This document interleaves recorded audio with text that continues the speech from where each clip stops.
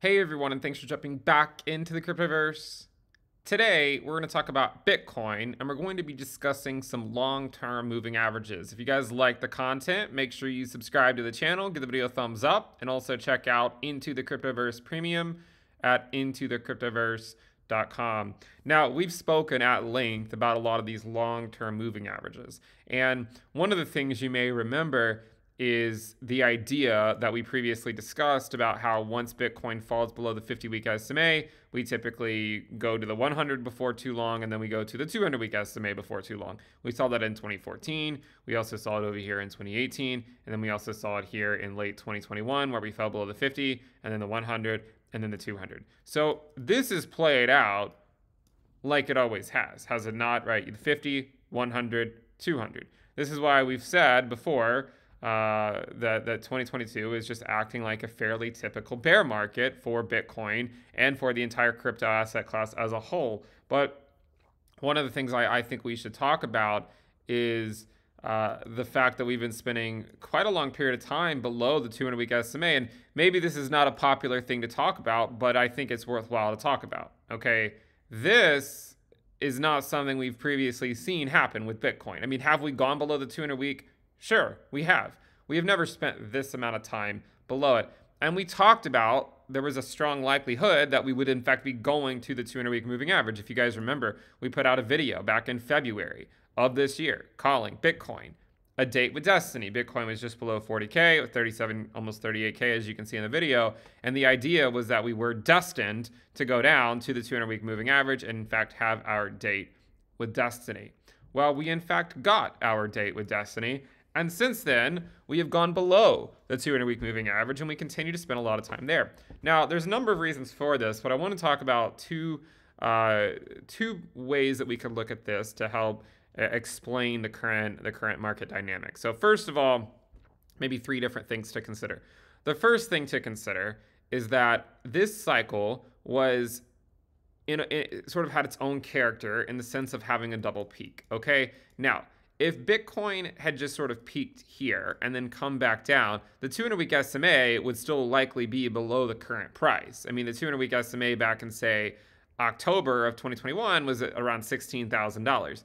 So by having a double peak, we gave the 200-week SMA a lot longer to continue moving higher. For instance, at the first peak, the 200-week was only at around 12K. At the second peak, it was actually closer to around 17K. So it had gone up by about $5,000 between the first and second peak.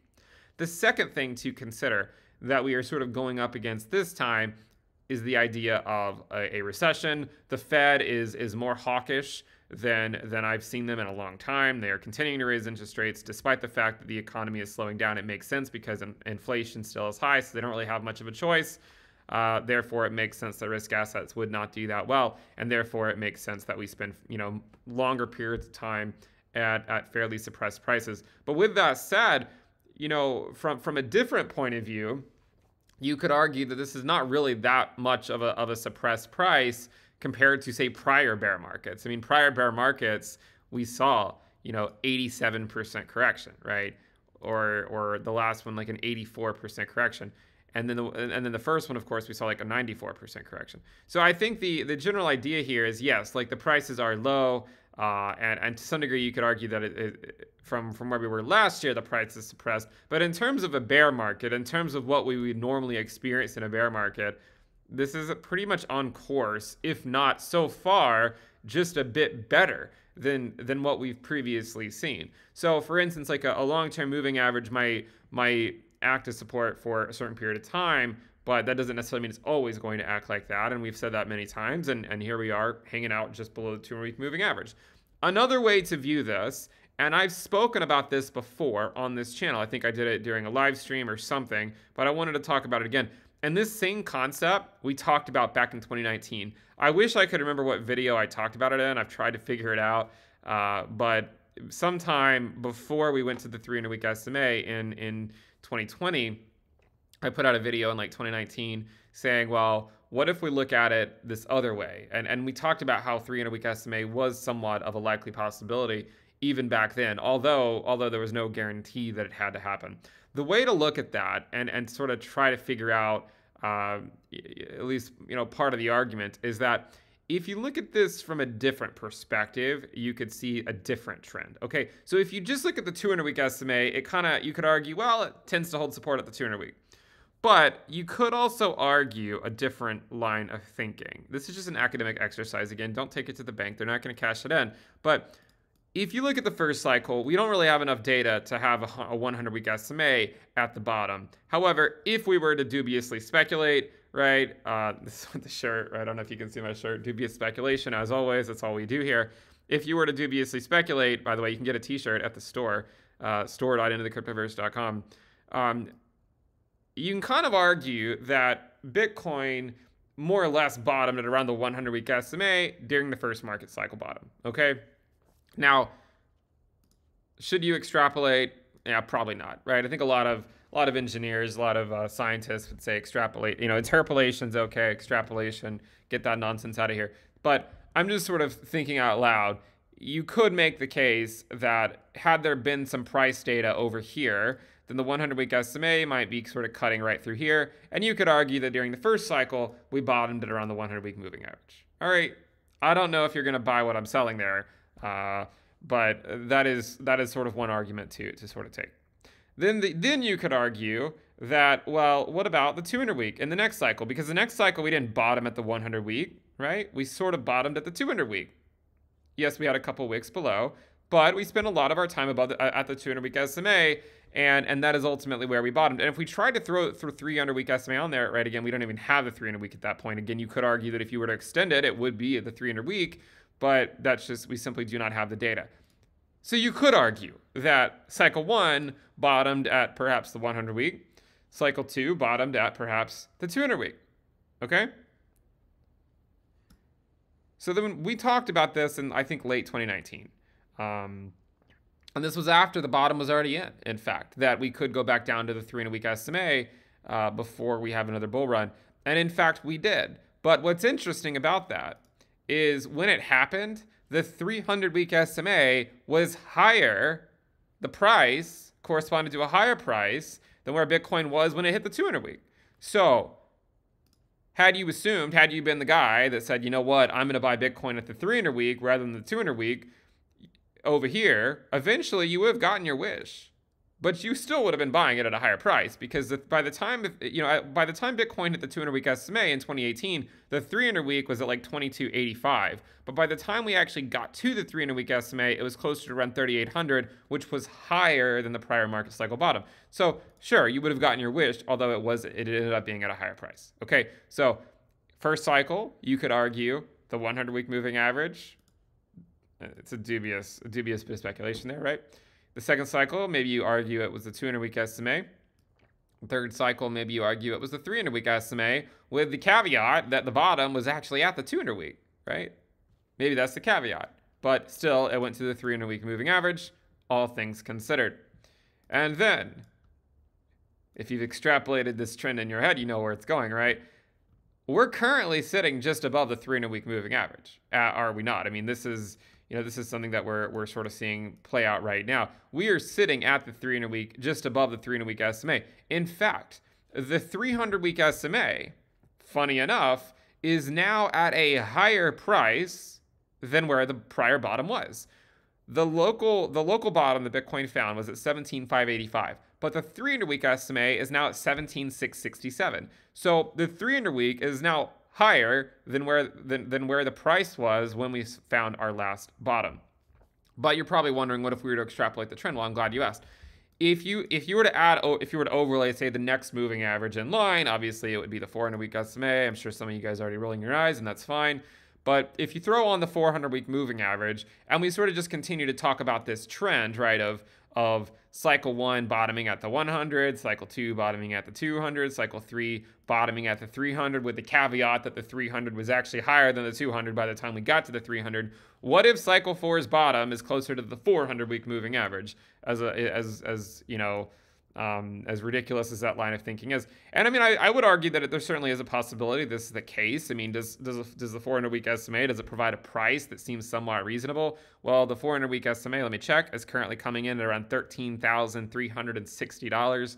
Does that make sense? Well, if you take a price move from the peak down to that level, that is about an 81% correction, which if you think about it, isn't that far off, and it might even explain the current trend that we're seeing going from around an 87% drop down to an 84% drop down to an 81% drop, right? That seems like it could be somewhat plausible. So then that sort of raises the question here, is there further downside to go with with this bear market? And as you guys know, I mean, in 2022, I've said I think this is going to just be simply remembered as a bear market. Could we have counter trend rallies and bear market rallies? Sure, but at the end of the day, cash is king, and it's remained king for the entire year. Have you missed out on some altcoin rallies if you didn't find yourself YOLOing into altcoins? Well, sure, and I've missed out on some altcoin rallies, but guess what? I don't really care, right? To me, this is not that important right now. We're just sort of in search of a major Bitcoin market cycle bottom, and we're still trying to figure that out. Now, if we were to go to, say, the 400-week moving average, there's no guarantee that the price is going to be, or the 400-week SMA will be at the price that it currently is. I mean, again, the 400-week SMA is currently coming in at just over $13,000. By the time we get there, the 300-week SMA could in fact be higher. But I do want, one thing that I think we can do as analysts quite often is, it's possible to look at something in a very specific way and say, well, the 200-week always acts as support. That's not actually true. We've broken it before. We went to the 300-week SMA in March of 2020, and we also had brief wicks below the 200-week SMA back in 2015. So it does not always hold support. We are clearly seeing that this time around, Bitcoin is spending more and more time under the 200-week moving average, right?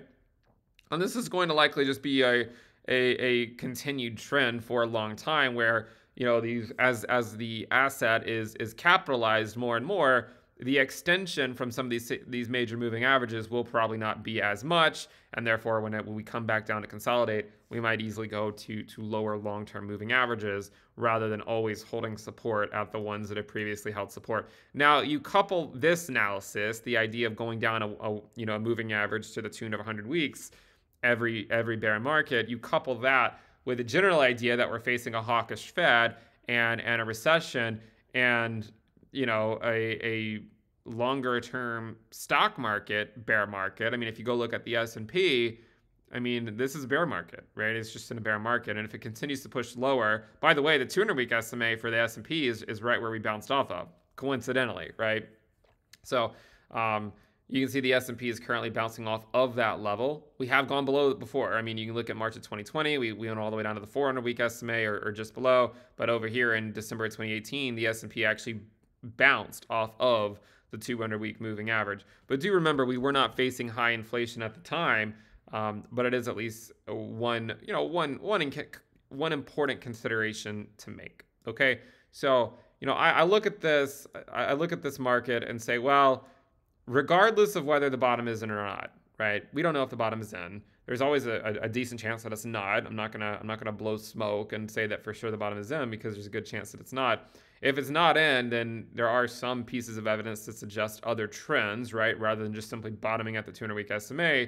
And then furthermore, if you just look at Bitcoin compared to prior bear markets, it's not really that dissimilar from what we've previously seen. Okay, I mean, if you were to just go quickly take a look at, if we were to quickly go look at, say, the ROI